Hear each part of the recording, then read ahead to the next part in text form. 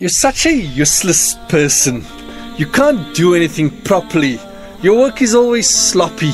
You're such a loser in life. Criticism is a bad human trait.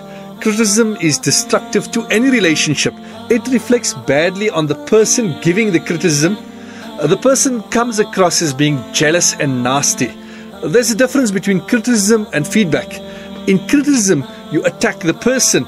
In feedback, you look at improving the situation. A typical situation: your spouse didn't pay the bill. You voice your annoyance by saying, "You're a stubborn and lazy person." This is criticism.